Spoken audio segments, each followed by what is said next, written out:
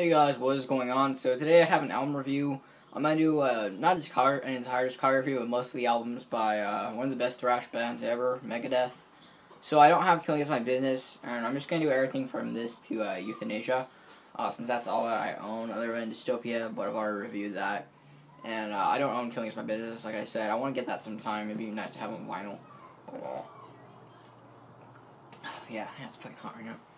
Okay, so, very classic album. Some people say this is the best one, and some people say Rust in Peace is the best one. I prefer Rust in Peace over this, but this one is still very, very good.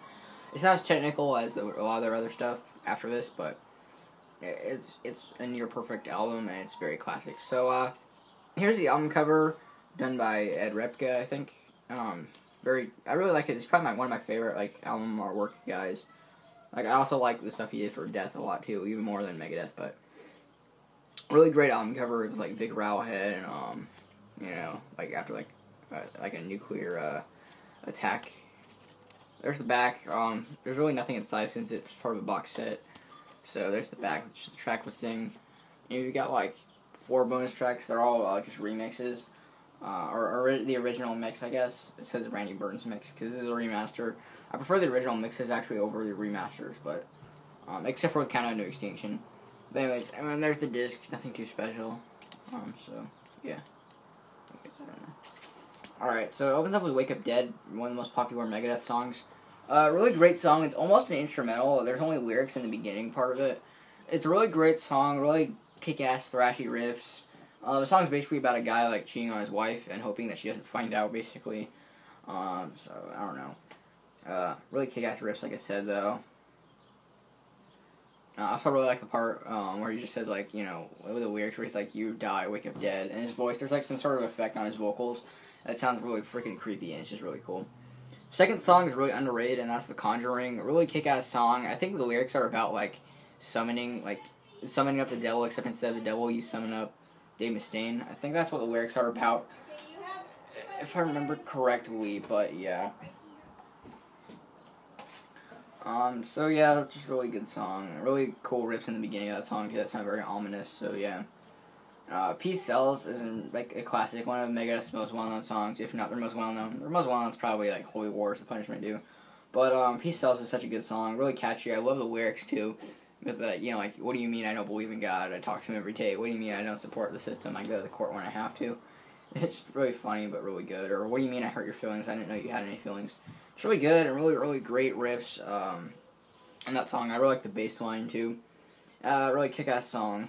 So, yeah. Devil's Island is... After Peace Sells, the album kind of gets a little bit repetitive. This is a very repetitive album. It's not the kind of album that you could kind of, listen to over and over in one sitting. You kind of have to, with this album, for me, or with a lot of Megadeth stuff for me, I can't sit and listen to it over and over. I have to, I can only listen to it every once in a while, because it gets stuck in your head really easily, and yeah. So, yeah, Devil's Island is a really great song, though. It's really catchy, but it's very repetitive, but yeah. And then there's Good Morning / Black Friday. Good Morning, it's an intro that's, really slow and more melodic, I guess. And then Black Friday is just kick-ass, just, classic thrash metal, fucking, it's so cool. It's a very underrated song. It's just really badass, and the lyrics are basically, really, homicidal, and just really awesome. Just really kick-ass. And this was, I don't know, I really like the lyrics, a lot of the lyrics of Megadeth, early stuff. Especially compared to now, it's always on Dystopia, Dave Mustaine's talking about all these weird, fucking political conspiracies and shit. But he was talking about, really badass stuff on here. And he also talked about, murder and stuff a lot, which is just really just kick-ass. A lot of thrash bands talk about murder, but I don't know. Black Friday is really good, just really kick-ass song. Pretty heavy song for its time, because this came out before Rain and Blood, I think. So, yeah, I'd say that when this came out, it's safe to say when this came out, this is probably the heaviest thing out at the time.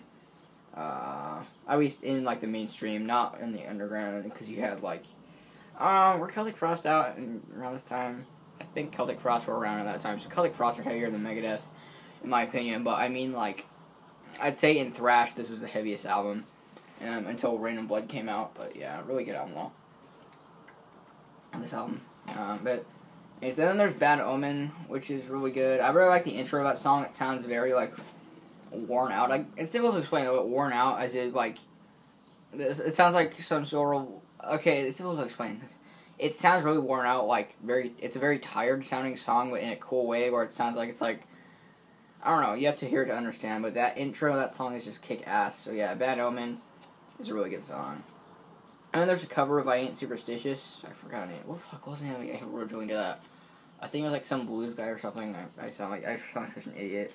I've heard the original version of that song though, and this is a very different version. It's all like thrashed up, I guess. And there's always like it's very different. It's a completely different song, pretty much, but it's a really good song. Very different from everything else on here. I think they changed the lyrics too, but yeah. So I Ain't Superstitious, probably my least favorite song on this whole release, but it's still good. Like I said, this is pretty much a perfect album. And then there's My Last Words, which is really good. It has an interesting intro, I guess. I don't know. My Last Words isn't super memorable, but it's still a very good song. And then there's the bonus tracks, which are all the Randy Burns mix, which I assume is the original mix, unless it's just an alternate mix that was never released on the bonus track. So you have Wake Up Dead, The Conjuring, Peace Sells, and then Good Morning / Black Friday. So those are all really cool too. The mix has a lot more reverb on the drums and stuff. I actually kind of like that sound a little bit better than... It sounds a little bit too polished, the remaster. I prefer the original mix. I don't know. But yeah, this isn't my favorite Megadeth album. My favorite is the one I'll be doing next, which is So Far So Good So Wet. But this is still a very kick-ass release and just awesome album. So yeah, Megadeth, Peace Sells, but Who's Buying? Essential thrash album. So yeah, this review turned out pretty short, but that's mostly because I wasn't really showing anything in the packaging, because there isn't really anything to show.